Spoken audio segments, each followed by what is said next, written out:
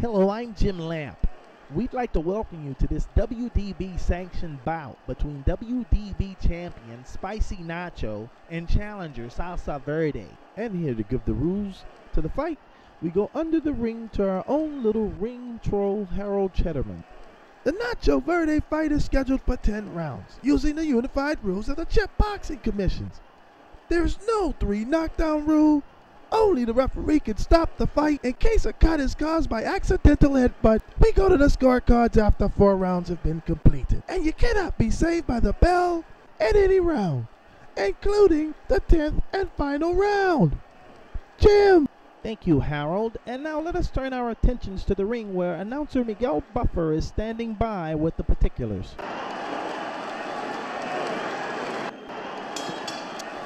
And fighting out of the green, the reigning and defending WBD champion of the world, Salsa Verde.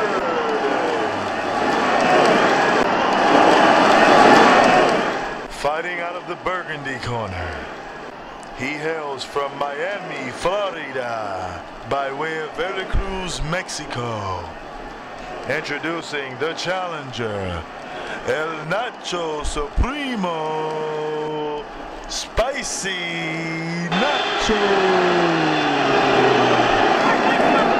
Sit down, put your head.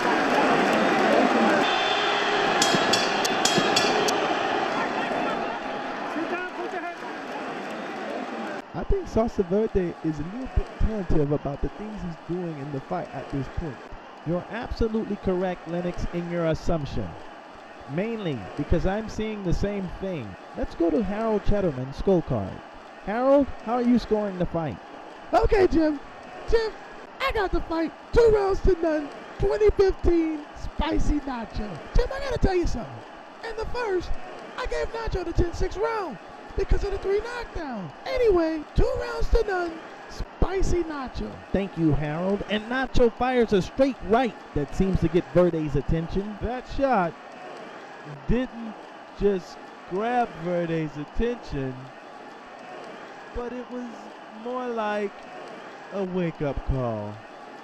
Nacho catches Verde with a left hook to the body, and there's that punching power as Verde crumbles to his knees and the referee steps in.